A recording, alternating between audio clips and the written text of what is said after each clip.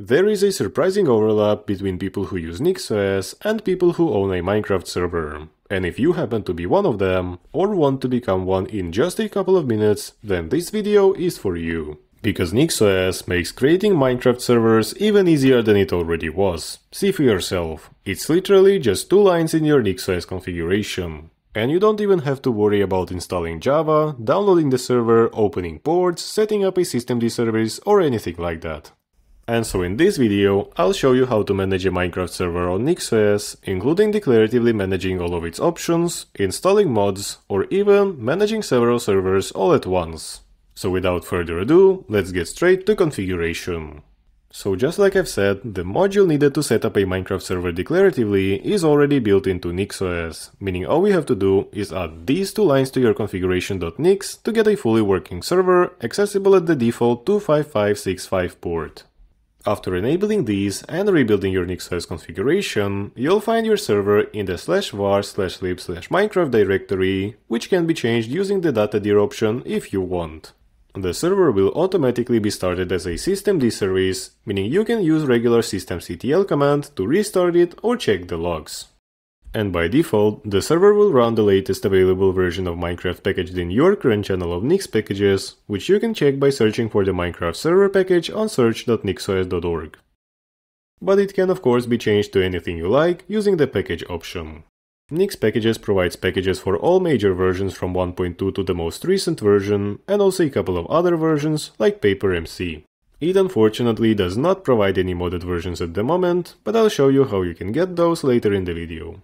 But first, let's see how we can configure this server declaratively. Because while you can just straight up edit any files in the generated server directory, a more Nix way to do it would be using the declarative option. And what this option does is allow us to define server properties and server's whitelist using server properties and whitelist options respectively. I must say that I find this option rather confusing, because the other two could have easily been of type attribute set or null to check if they are enabled without any additional steps for the users. But I'm assuming this is just a remnant of the past, because the module is more than 10 years old at this point. Anyway, everything you put into the server properties option will be translated into the usual ini format, meaning you can define everything from game mode and difficulty to simulation distance and level seed here. The whitelist option also works more or less how you would expect it to, so by assigning username to user IDs, you can select just a handful of accounts that can access your server. And last but not least, you can also define JVM options here, which will be appended to your Java start command to start the server. Alright, so we now know how to quickly roll out simple vanilla servers for you and your friends, but for more complicated servers with mods and plugins, the built-in module will simply not be sufficient. And so now, I'll show you an alternative solution that you can use to define more complex servers. And it is called Nix Minecraft. Accessible with a flake, Nix Minecraft provides a module that allows you to define and run multiple Minecraft servers simultaneously, while also giving you access to way many different versions of Minecraft, including all versions of Fabric, Quilt, Paper, Velocity, and of course Vanilla Minecraft in its overlay. To include Nix Minecraft in your NixOS configuration, add this URL to your Flake's inputs and make sure that the inputs are passed all the way to your NixOS modules with special args. Afterwards, open your configuration.nix and here include the modules in the imports to get access to all new options provided by Nix Minecraft and an overlay to get server packages in your packages instance.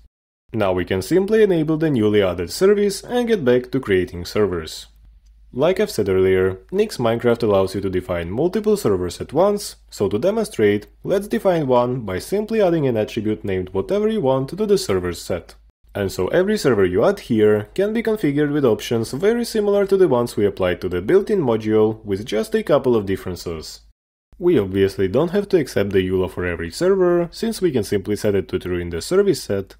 And the options like server properties and whitelist work the same way, except you don't even have to enable the declarative option, because here everything is handled automatically, just like you would expect it to.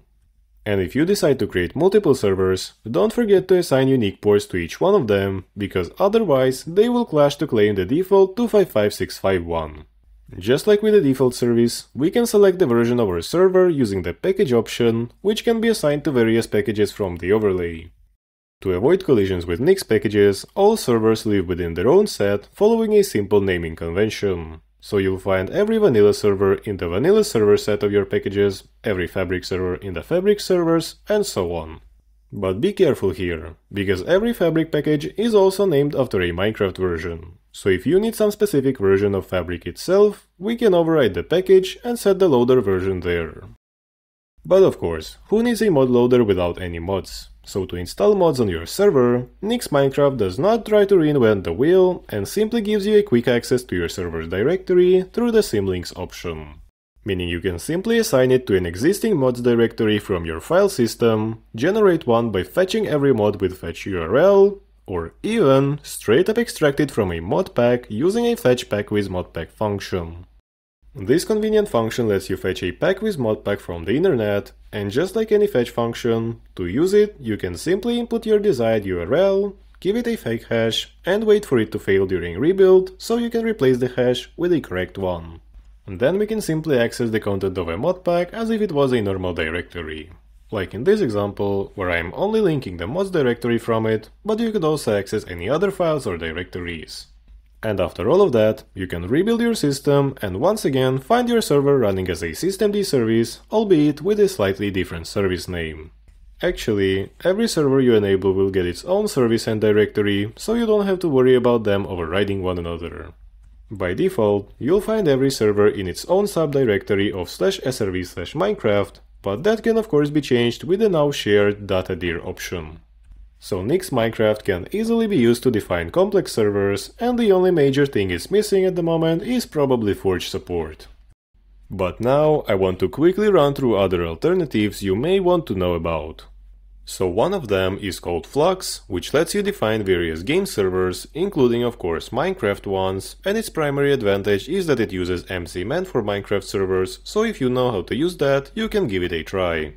And another one is this Git repo called NixOS modded Minecraft servers, which works similarly to Nix Minecraft, except it lets you write a start script yourself, so you can basically use any modpack you want, but it does not seem to be actively maintained anymore.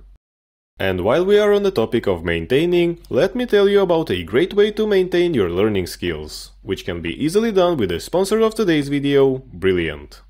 Brilliant is an excellent learning platform that offers interactive lessons on a wide range of technical topics, from programming and engineering to trendy fields like AI.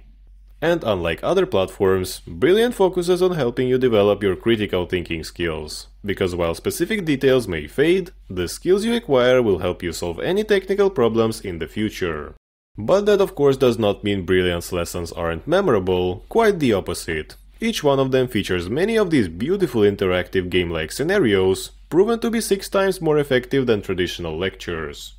And I don't know about you, but a great presentation always grabs my attention and helps me stay focused. So start your 30-day free trial now at brilliant.org/vimjoer and enjoy a lifetime 20% discount on Brilliant Premium.